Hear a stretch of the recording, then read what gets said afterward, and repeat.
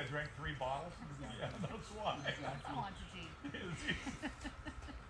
That's my question. How much did you drink? I've asked for that before. Just a bottle? 2 bottles.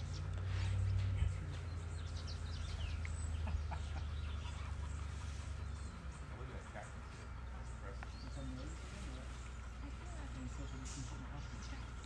impressive. Have you got any food, a puppy this? No. Radio silence. I can't, why are you bringing up all this stuff, John? You know what? You're getting rid of that. Let's go.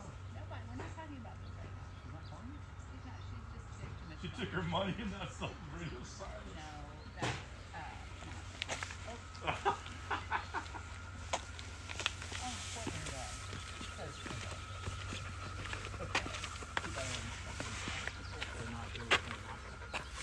Hey everybody. I know we're still stuck in our homes and I wanted to take an opportunity to invite you to PlumpJack. And I'm honored to be here with Mr. Aaron Miller, winemaker at PlumpJack, and we thought we'd just use this time on a Friday afternoon to enjoy the new releases and future releases from PlumpJack. Aaron, how you doing? I'm doing well, Sandra.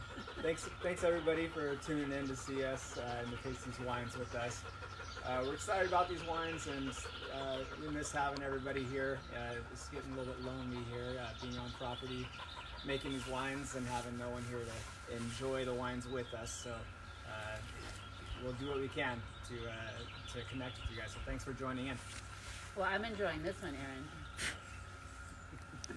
Is this the only white wine you make? Reserve Chardonnay? This is the only white wine we make.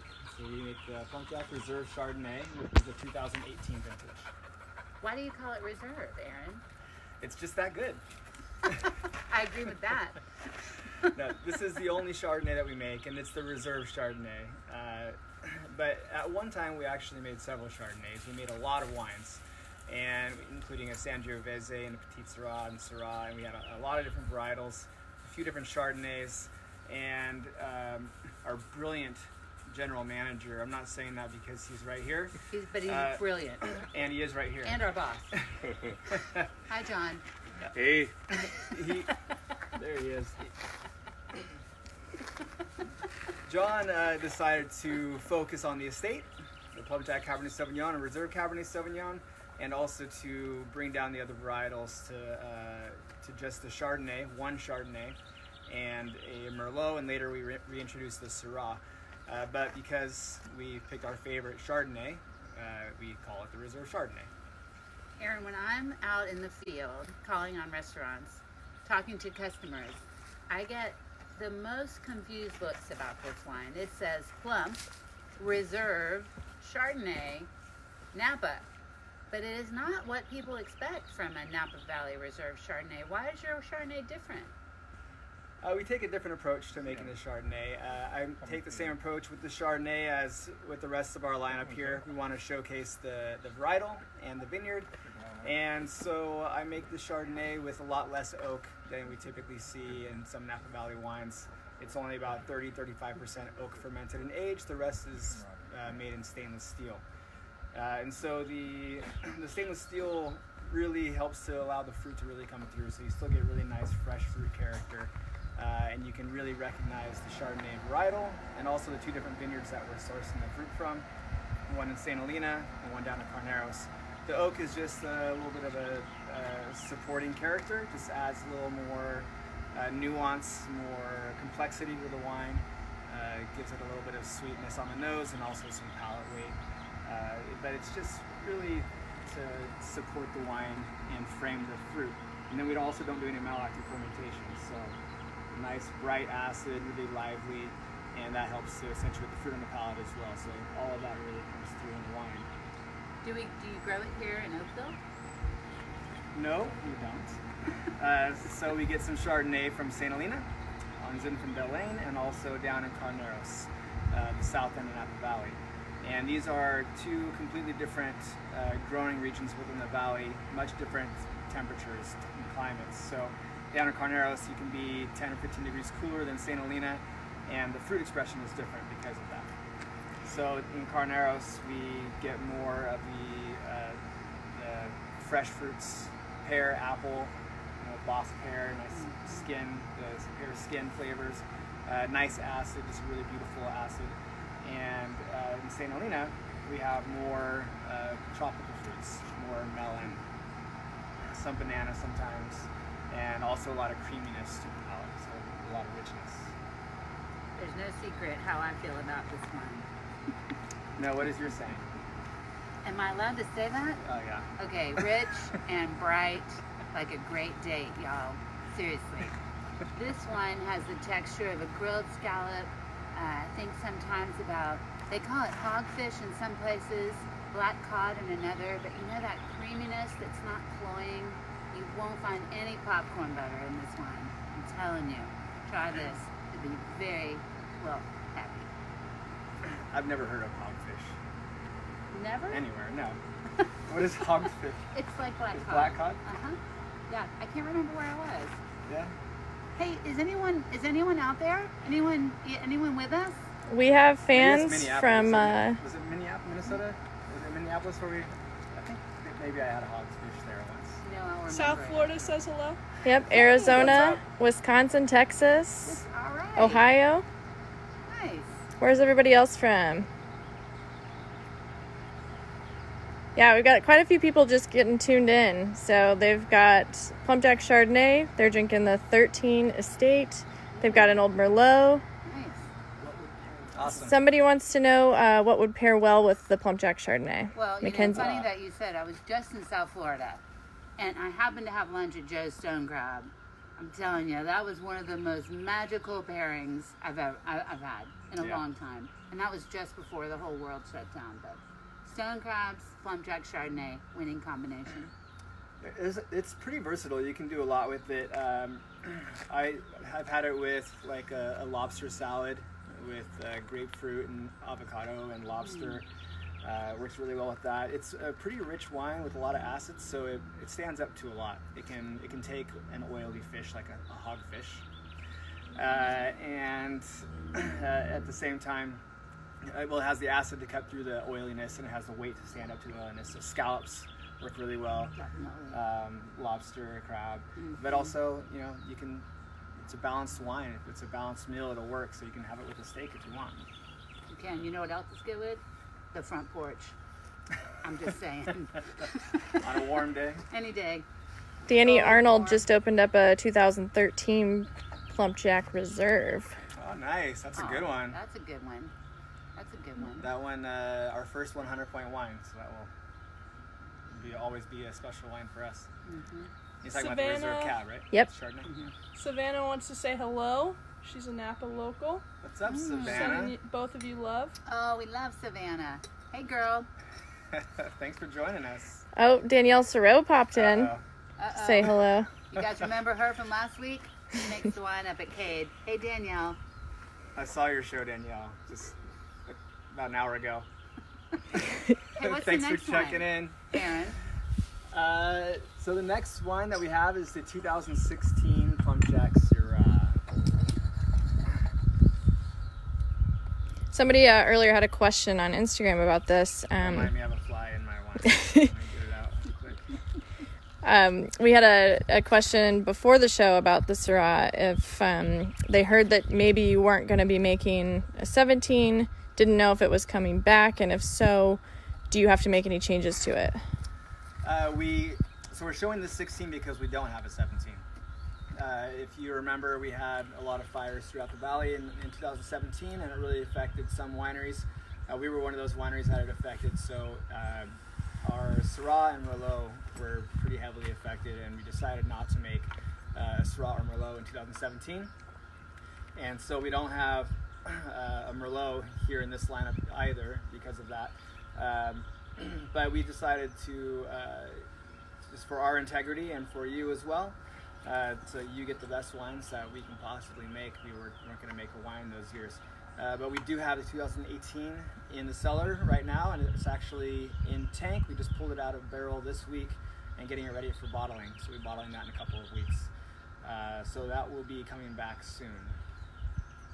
So Syrah is a really versatile grape, right? They grow it in France, they grow it in California, they grow it in Australia. Why? What makes our Syrah different from those other regions? Well, the place is the biggest part. I mean, even within Napa Valley, Syrah can be really different, one site to the next. It is really, the climate has a huge effect on the way that Syrah is expressed, and I guess any varietal, but Syrah you can really pick it up. In California, Napa Valley, which is only runs 30 miles north to south, there's a huge difference in the temperature from Carneros to even up here in Oakville, which is only about 20 miles from Carneros, and so that changes the expression of Syrah. Down in Carneros, where it's a little cooler, it's more spice driven. It's more of that varietal, a lot of varietal character, I call it. It's got a lot of black peppercorn and white pepper and gamey, meaty notes and smoky notes, and at the same time it does have nice fruit and blueberry and just really beautiful black cherry, but it's kind of dominated by some of that spice. Whereas you go further north where it's warmer, and you might get more of that warm weather Syrah, which has more jammy notes, more fruit-driven style of Syrah. It also, to me, I always get, this may not be the right term, but a woodsy character. Yeah, like foresty. Where does that come from, Aaron? That's from the grape. I can tell you exactly what compounds make that. I don't know. Do you do any kind of special fermentations? We do. So this is one of the wines that, is that where you're trying to lead me? Yes. Okay. I don't know if the woodsiness comes from that. So she's trying to lead me toward our whole cluster fermentation. So that's Lucy style for y'all who don't know what that means. Right. So we, instead of taking the grapes off the stems and fermenting it, which we do with a large portion of this wine, the rest, about 25 to 35%, depending on the vintage, we will put the whole clusters into fermenters, leave the stems on, and you extract some character from the stems, kind of like a green peppercorn, a green spice, something that works really well in the Syrah and adds another dimension on the nose, gives it a little bit more of a different kind of structure on the palate, a little bit of bite in the finish, and it's a really nice kind of addition to this wine. It just really makes it beautiful. Someone's raising their hand. Just a question from Facebook. Wants to know if this would be a good wine to drink with a cigar. Oh yeah, of course, definitely. I mean, you can drink any of these with a cigar, but this has like a nice little smoky element that really makes it. It would really go well with the cigar. It also has a lot of richness to the wine, so it'll coat your palate as well when you're smoking a cigar. So. But yeah, when we do that whole cluster fermentation, we do get inside the fermenters and stomp on the grapes, Lucy style, so that's a lot of fun. Oh, yeah, another question. Does PlumpJack use a bottling service? And if so, has COVID-19 impacted your schedules? We do use a bottling service, and so far it has not impacted our schedules. We were concerned that we wouldn't be able to get bottling supplies and that sort of thing on time, but we did. We have just been able to implement different strategies and criteria to make sure that everyone is safe on our bottling lines. Oh, Syrah's good. Were you inspired by anything in 13, well, Aaron? In 13? Or well, was it 13? I think in 13. Yeah, we went to the Rhone Valley in 2013, and we visited some really amazing wineries both in the Southern Rhone and the Northern Rhone, and tried a lot of Syrah and got to see how they're making the wines. And so I was able to, I was inspired by some of that, and so I was able to get some concrete fermenters so we can try some concrete. Don't tell John that I use it for the Syrah, because I told him it was for the cab. He's gone. I think it's safe. He's gone. But I think it added a lot to the wine, a lot of depth on the palate, rounded the edges on it, and brings out some of the darker fruit character, and so that really, I think, added a lot to the wine. Is this a wine you think would age well? Of course, yeah. There's a lot of really well structured, nice acid, beautiful wine, a lot of intensity on the nose and palate, and actually I find that it is better with a little bit of age. It kind of mellows out. It becomes a little bit more subtle after a few years in bottle. Okay, Yes. I'm getting a lot of cardamom, kind of those spicy characteristics. It's delicious. Yeah. Brent Warner wants to know what your secret is to continuing growth to turn out 100-point wines, as well as what year is your favorite vintage of PJ? Well, The one in your glass. yeah, right. Yeah, that's the sales. The sales force says the wine that we're selling right now is my favorite vintage. No, the one in your glass. that Wine in you're your glass. So the as far as like turning out 100-point wines, it's not really the goal. We're not trying to make 100-point wines year in, year out. We're just trying to make the best wine that we can make. Each vintage is different. We have different, same fruit sources every year. We have this same estate that we're working with, but the fruit has different character just because of the vintage. Whatever Mother Nature gave us that year. We respond in the vineyard, we respond in the cellar to try to make the best wines that we can make, but we're not necessarily trying to make 100-point wines. Our growth has been somewhat limited. We only have the fruit that we have here, so we haven't really been able to grow the Cabernet Sauvignon program. But really, I'm just trying to use grow as far as me in the cellar and the way I'm making the wines.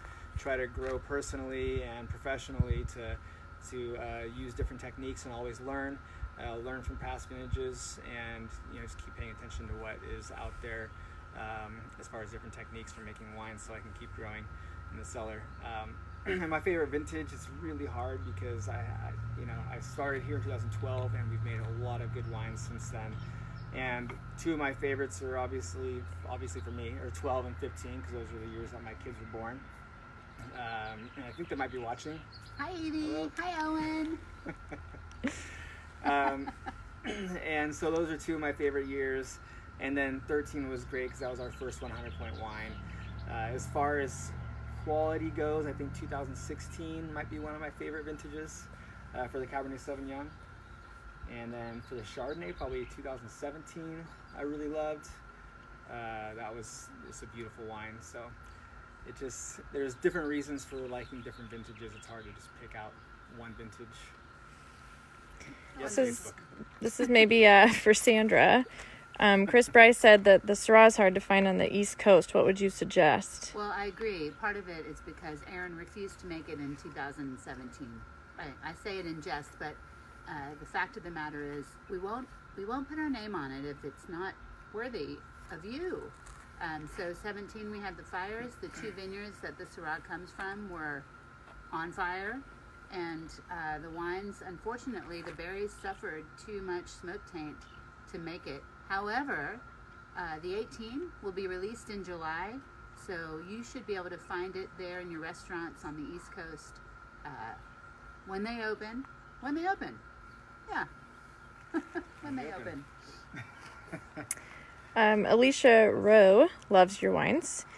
She purchased a PlumpJack Cab in 2014. Not sure which one, but she's planning to open it for her daughter's 21st in 4 years, and she wants to know if that might be too late to open it. No, that won't be too late. It'll be perfect. That 2014 in 4 years would be a 10-year-old wine. It'd be perfect. Yeah, that'd be perfect. Yeah. It all depends on personal preference for me. When you open a bottle of wine, obviously there's going to be a peak, and it's going to start to decline at some point. But some people like wines that are fruitier, and some people like wines that have a little bit more age on it, more of the oak coming through, and after a number of years, maybe 10, 12, 15 years, depending on the wine, you'll start getting more of what we call tertiary character, like cigar and cedar and tobacco, and drier fruit character versus a fresher fruit character. I personally like the fresh fruit, and so I drink them a little bit earlier, probably in the 8 to 15 range, our wines. It just depends on your own personal preference. And I think 10 years for 2014, I think it'll be really good. Yeah. I think our wines at 10 years are just delicious. Yeah, they perfect. really hit a sweet spot. Well, speaking of Cabernet, shall we? I think we should, Eric.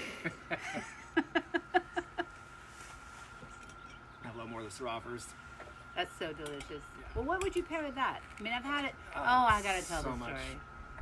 There was a chef in Louisiana, and I said, what would you pair this Syrah with? He said, girl, ducking and dewy gumbo. I think that sounds pretty good. That does sound pretty good. Chef Pat, thank you for your suggestion.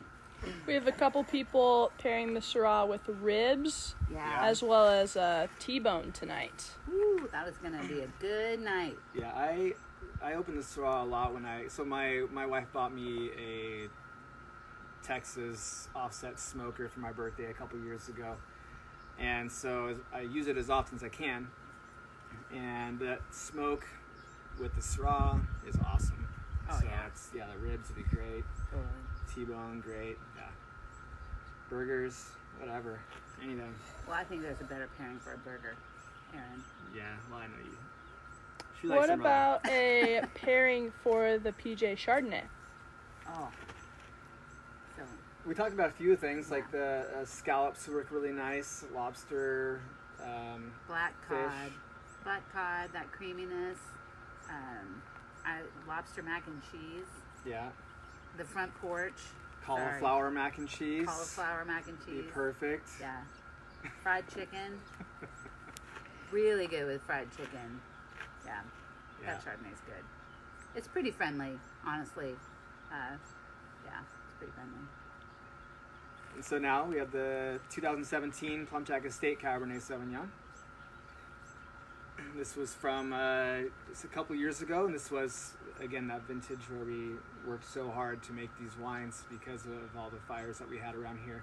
And I think that we were fortunate to be able to make a wine of this quality. We worked hard to do it, but it's just a beautiful wine. It comes from here, from this estate here. And this is a unique place, I think, to grow grapes and to make these wines.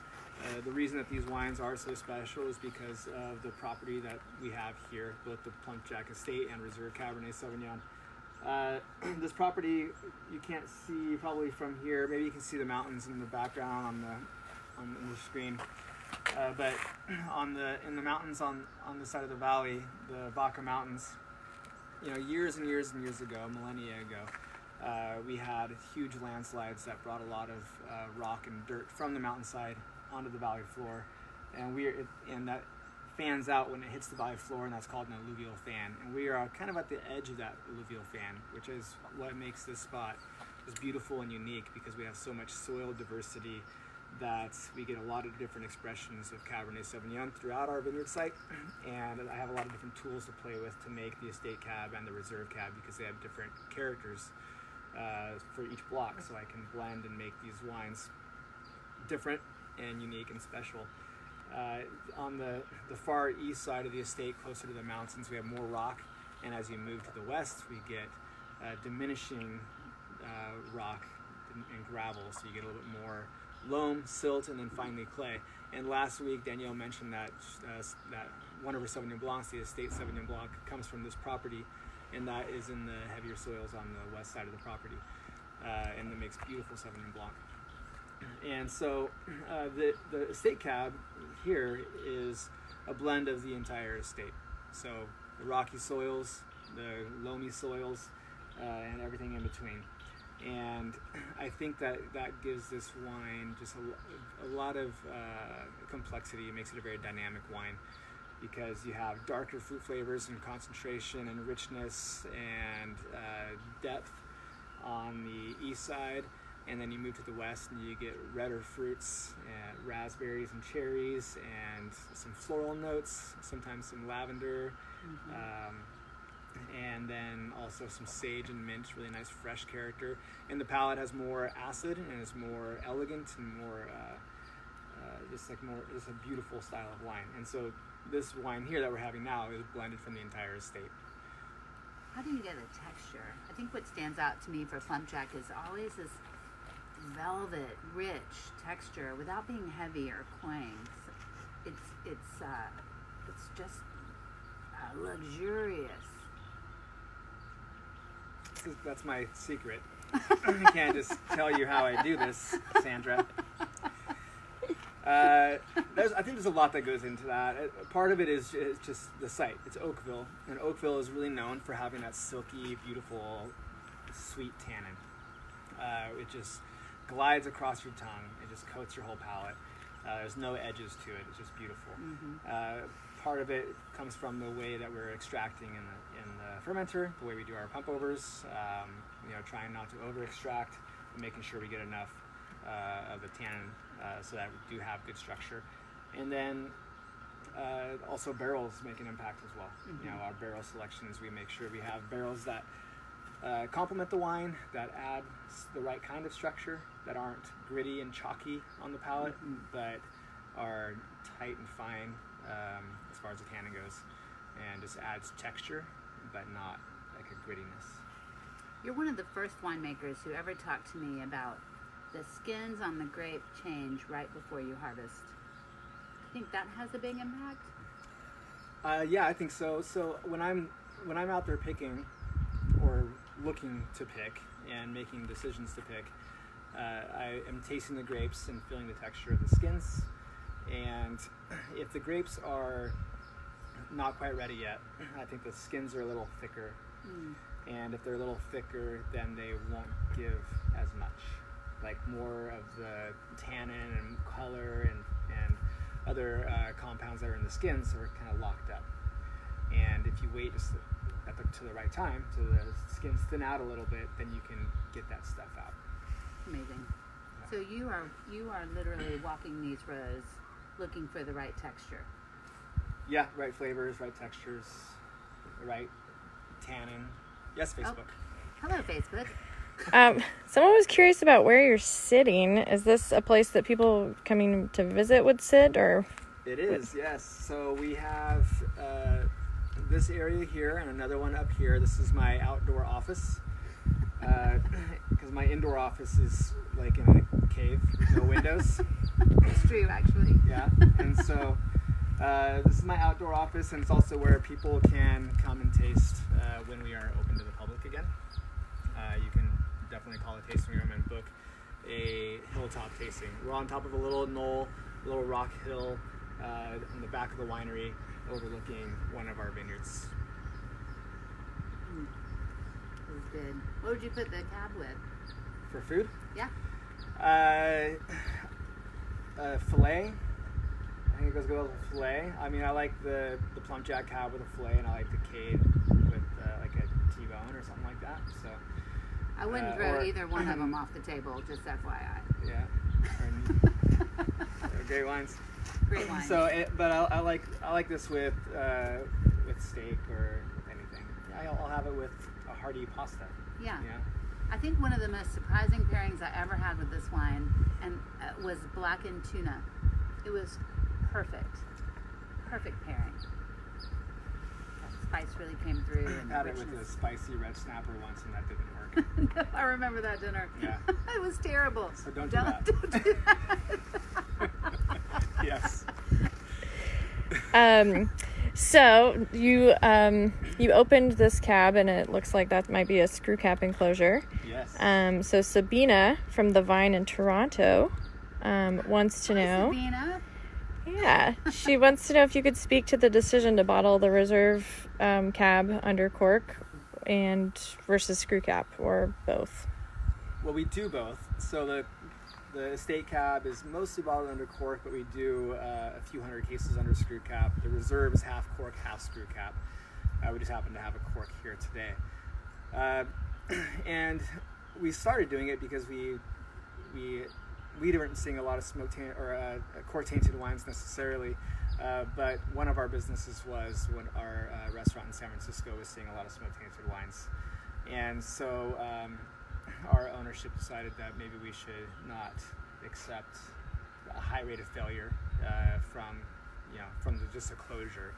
At that time, this was way back in the year 2000, and with our 1997 vintage, when we bottled our first wines under screw cap. And at that time, it was estimated that 6, 7, 8% of all wines finished with cork were cork tainted, and our owner thought that was just a ridiculous and unacceptable risk to take as a business. Like, no business would take that kind of risk or just accept that kind of product failure. That's 1 in 12 bottles, I think. Right, 1 per case. it's definitely gotten better. Now we're looking at 2, 3, or 4% for smoke. I keep saying smoke tank. It's on the mind, the cork tank. And so we decided to use the screw caps because we thought that we should try to avoid that kind of failure, and we've had a lot of success with it. We've done a lot of tastings and seen that the wines that are bottled under screw cap are fresher longer. They age well. I think they age better when you get to a 15-year-old bottle of wine. It still has fresh fruit, it's still beautiful on the nose, and has a great texture on the palate. Whereas the cork version might be a little bit more cigar, cedar, tobacco. I think about the screw cap won't be corked. I mean, could it be that simple? And you won't talk about it, but our winemakers, Aaron Miller works 3 years to make this wine. 1 year in the vineyard, 2 years in the cellar, and then we package it and put a piece of tree bark in there. And back then, 8% of the time, it was ruined from that moment. That's unacceptable to any. If Tide detergent ruined your clothes, 1 out of every 12 times because of the packaging, you consider different packaging. Probably wouldn't use it. Yeah. So all we were trying to do, and this was 1997, Reserve Cab. People said we were crazy. We were going to go out of business. It was the dumbest thing we'd ever done, besides our dumb name. Well, maybe they were right about crazy, but we thought, how can we be innovative? How can we think of a different idea? Something that would ensure the wine you drink is the wine he intended you to drink. I think that was scary and exciting and the right choice. And we weren't sure either. We didn't know how they would age. That's why we did half.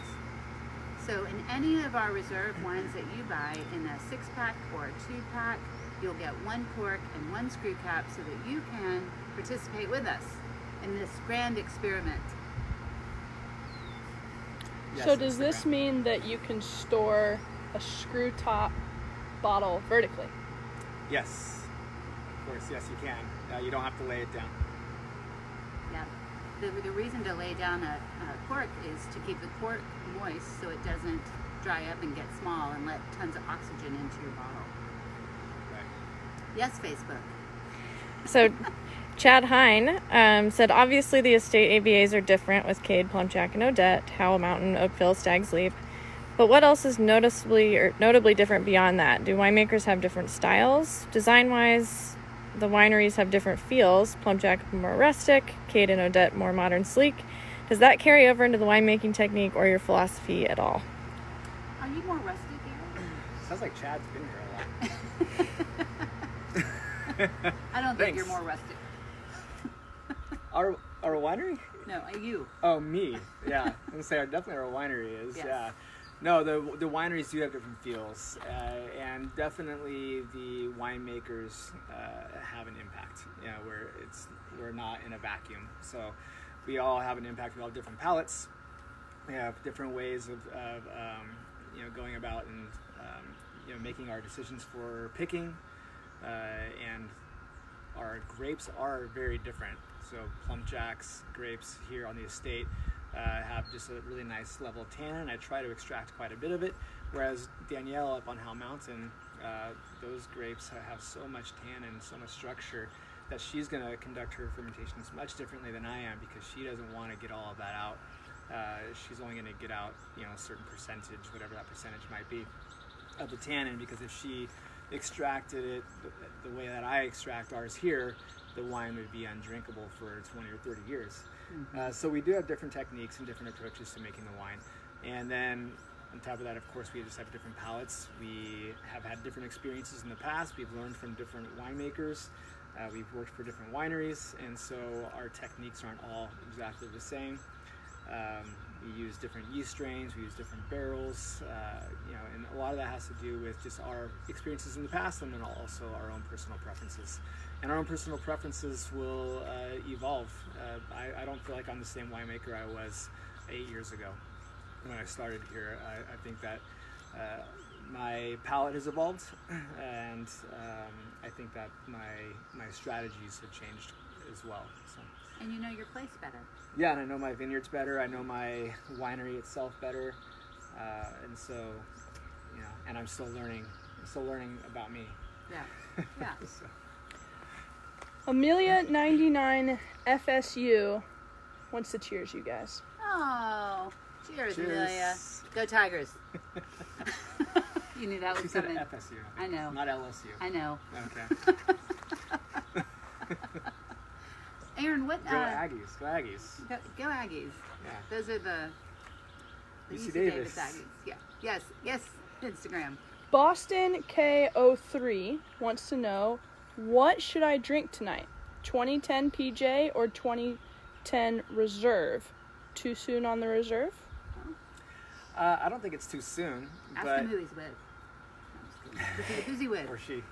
I don't know who KO is. All right. Good point. But I don't think it's too soon on the Reserve. But if you have both, then you might want to just do How about both? PlumpJack or do both. I guess. Both. But They're with their 2010 wife. vintage is amazing. Then you'll probably need both. Yeah.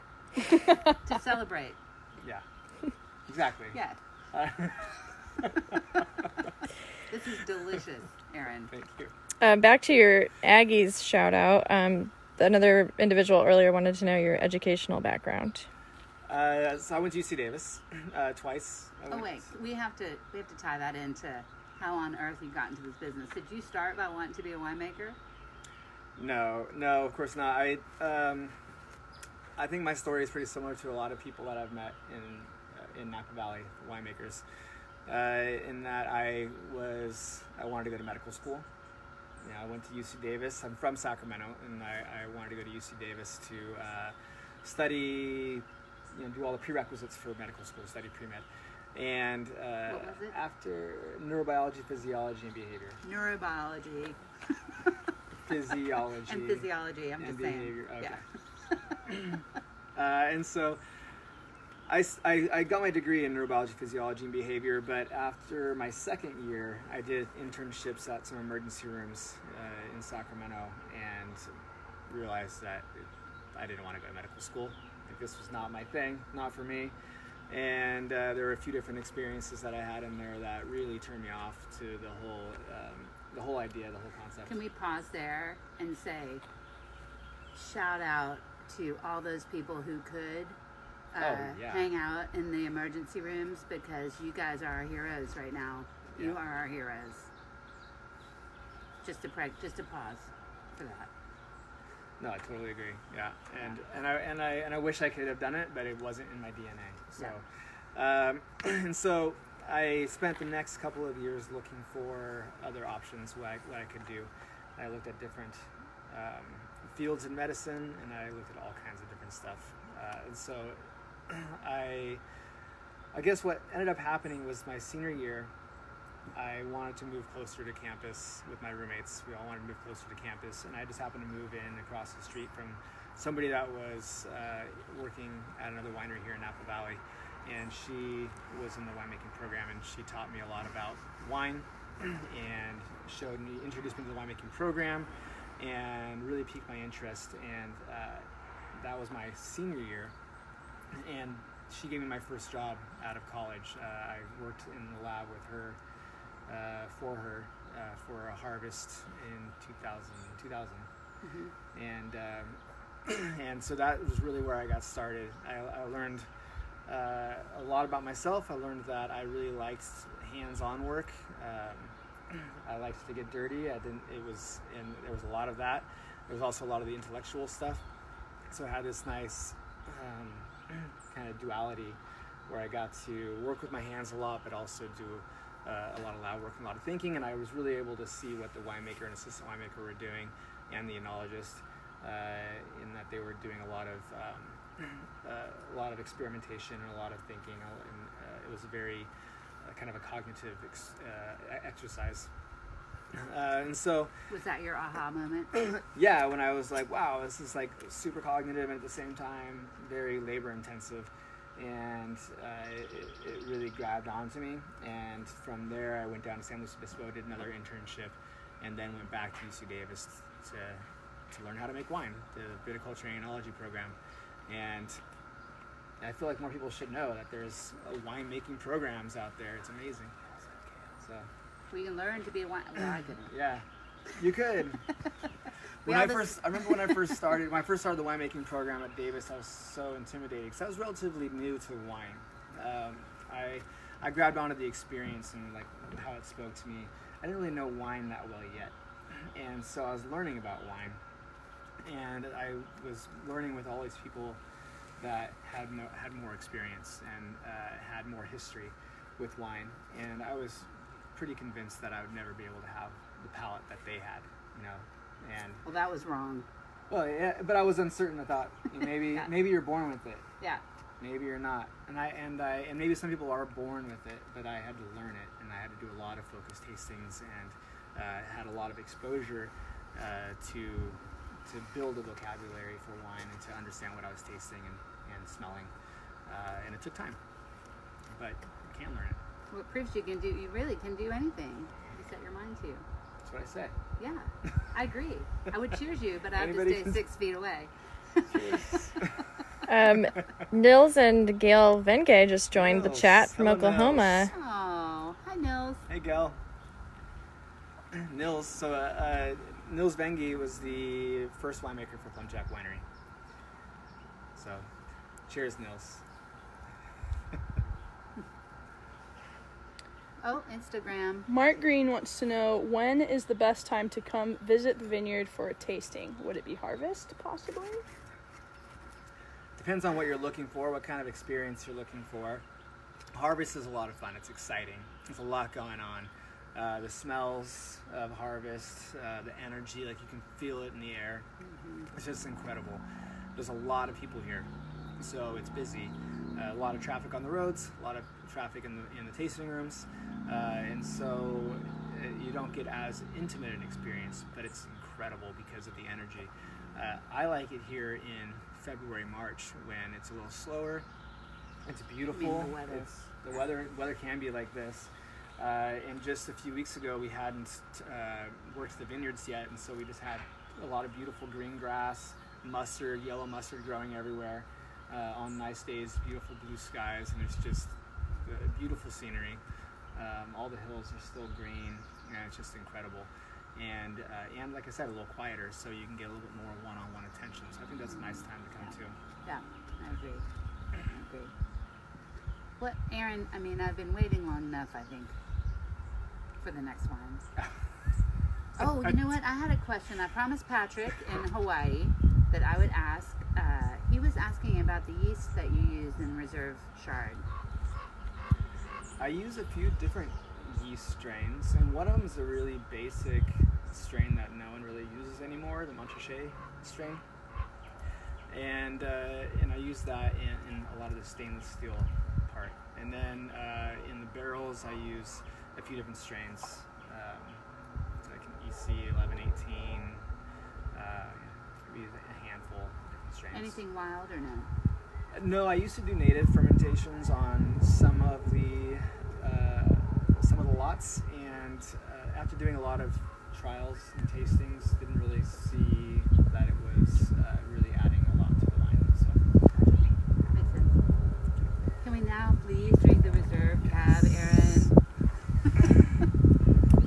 This is a 2016 vintage. I'm not sure if any of you out there are having the 16 with us. This is our current release. This was released back in August, September.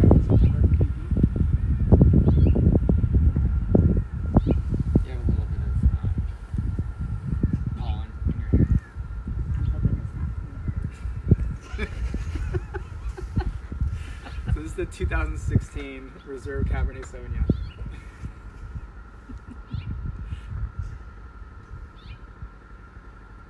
Wow.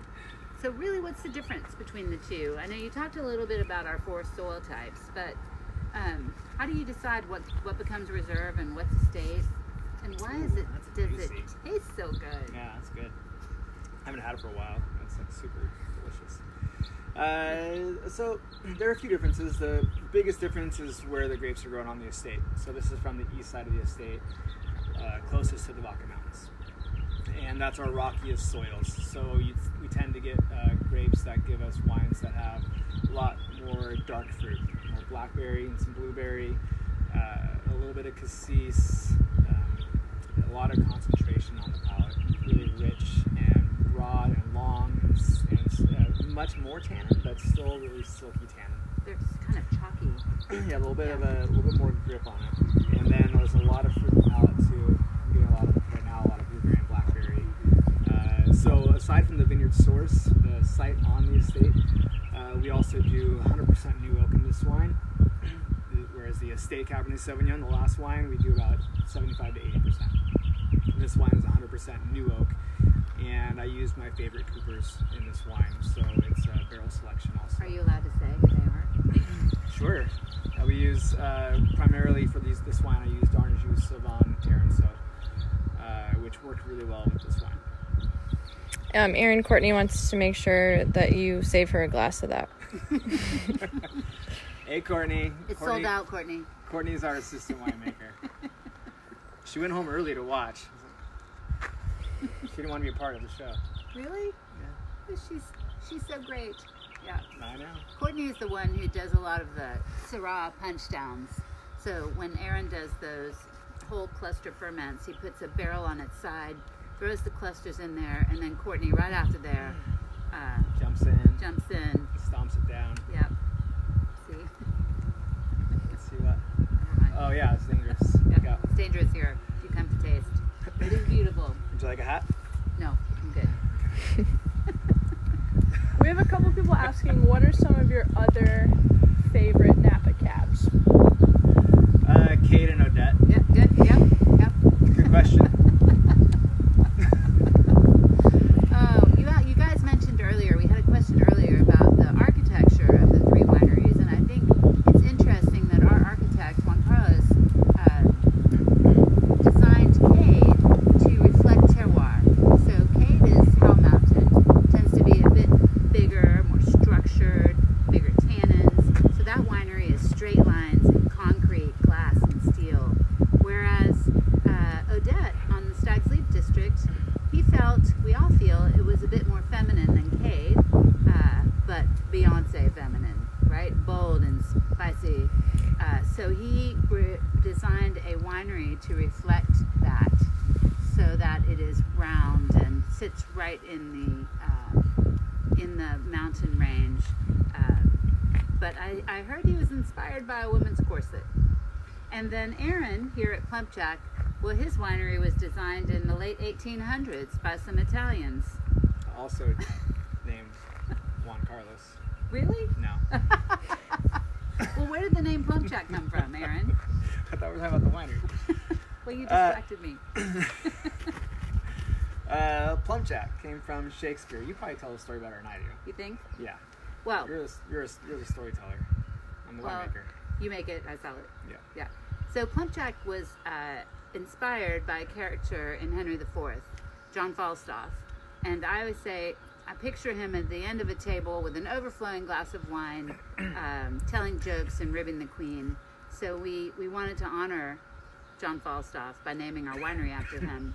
And the story I heard goes that Gavin, when he started the wine shop in San Francisco, they were trying to come up with a name that kind of represented that convivial feel, and that he was sitting in his family friend's office, Gordon Getty, and there was a bust of this character in the office because Gordon had written an opera in the 80s I don't know, because he was inspired by John Falstaff. So we wanted to take that somewhat irreverent, convivial attitude up to Napa Valley when we started this winery, and again, PlumpJack became the name. Pretty cool. Yeah. Yeah, I mean, wine is about just community and fun, and there should be no haughtiness about it. You know, It's just about a good time. And so when you come to PlumpJack and Kate and Odette, you can see that here. Yeah. You know, it's just relaxed and fun, and just a beautiful scene with great people, and really nice wines. Yeah. You can take your wine and your vineyards and your farming really seriously without taking yourself so seriously. This is delicious. I'm serious about this though. No, this is awesome. Anybody else have 16? Y'all, anybody Reserve? has 16 Reserve, or anybody enjoying Reserve Cab from PlumpJack? There were a few people. Somebody wants to know, they've had all three, but which do you think is the best, the Quai d'Odette or the PlumpJack Reserve? I like the PlumpJack. I can't answer. I like PlumpJack. Yes. But I make it, so I have a bias, of course. I love all the wines for different reasons, and they have different character because of where the grapes are grown, and also because we're 3 different winemakers and different facilities. But they're all amazing wines. I love them all. Some days I like one better than the other, and another day I might like another the best. Yep. But it has to do with either the way it's showing that day, or my mood that day, or what I'm eating, or what I had for breakfast, or That's if right. I had a medium roast coffee or a dark roast coffee. I don't know. That's right. But obviously, like, my heart is always with the PlumpJack because that's my It's your wine. baby. Yeah, I spend a lot of time making these wines, and so they have a lot of meaning to me. Yeah, I think what's really neat about what we do here, I say all the time, our objective is to lift this place to its highest potential. So by Aaron going out and feeling the texture of the skins, or Danielle's 50 passes on an 80-acre vineyard, Jeff 28 passes down at 32, the goal is to make the best wine that this land can produce. And we are so fortunate that our owners are generous enough to allow us to do these crazy things, to coax the best out of this land. Don't you think? Yeah, absolutely, yeah. Yeah. New York- Lydia, go ahead. Instagram's Instagram. taking the lead here. New York Ann is drinking this wine All right, along New York with Ann. you. And Brent wants to send you guys a cheers from Montreal. Wow. Thanks, Brent. That's fantastic. Lydia Chase is also enjoying the 16 Reserve. And Aaron Barrios wants to know if it's a bit young or if it can be drank right now. It can be a drink right now. It's showing really well. It's really silky, smooth tannins. It's not edgy and too big right now. It's just showing really well. A lot of fruit coming through. It's not at all closed up and tight. It's showing really well. Yeah. But you can also hold on to this wine for years, 20, 25, 30 years. It's kind of showing off right now. Yeah. Yeah. It's really demanding your attention. And the tannins are not sticky. They're chalky. They're smooth. And it has the same texture. I think so far with the 4 wines we've tasted, that's the common theme, is texture and balance. Right. It's magical, Aaron, what you do here. Yeah. Thank you. You're welcome. Such a compliment. The texture is important for me. Yeah. When I'm doing a lot of my tastings, I'm thinking a lot about texture. And I rely on Courtney a lot for aromatics because her nose is so strong. And I'm thinking more about texture.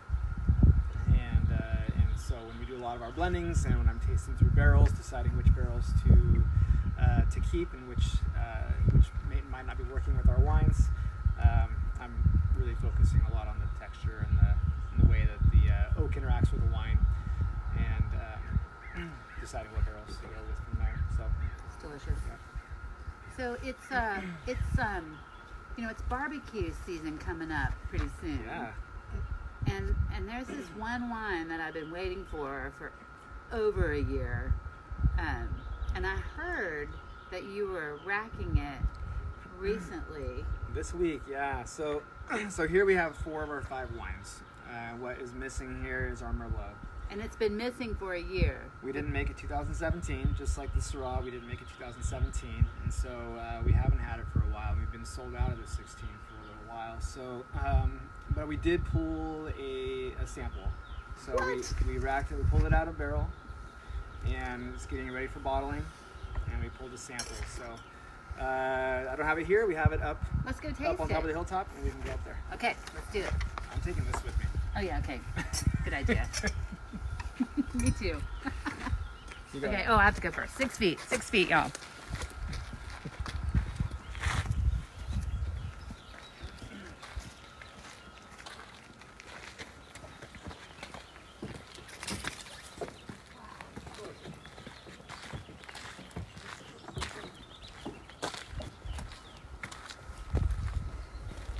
this is my other outdoor office. This one's a little more spacious. Got a little more room up here. And you can definitely come have a tasting here the minute they let you out of your house. First thing I can see, this color is amazing, Aaron. I'm not even saying that to be nice. It's incredible.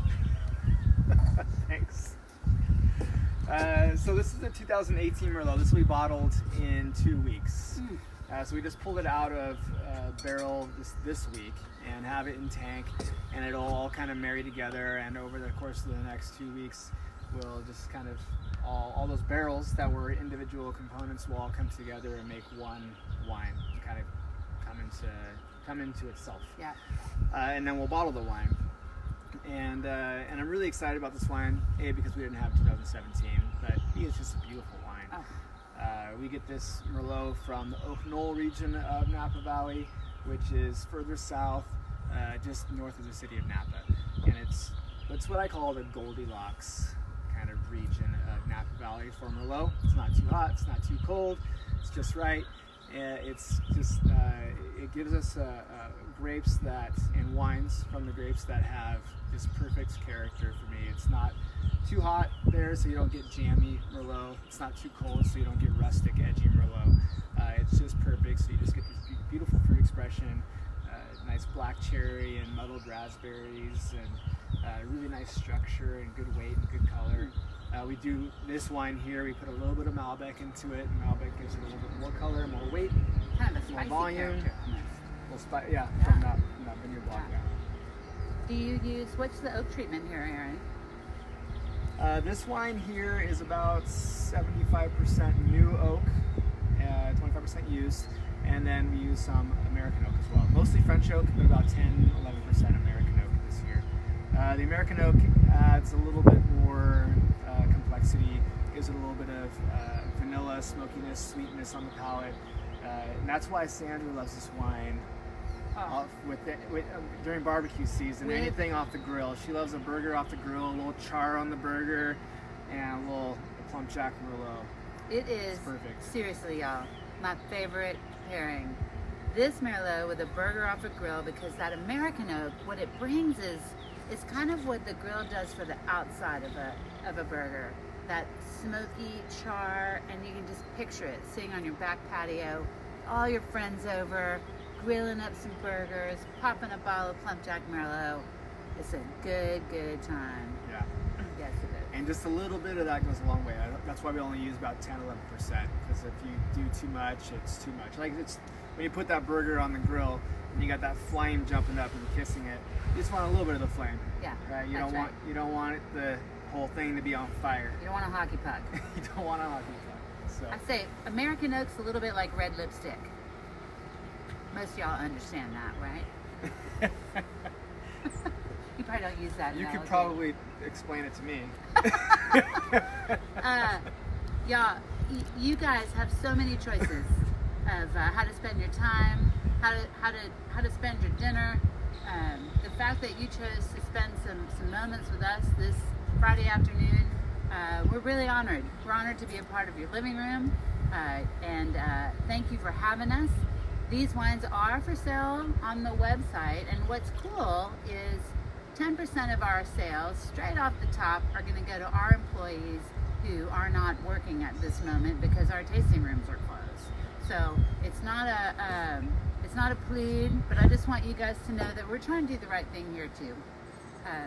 But most of all, as I said last week, we don't get to do this without you, because Aaron can spend 3 years making a wine, but if you don't enjoy it at home, we're done for.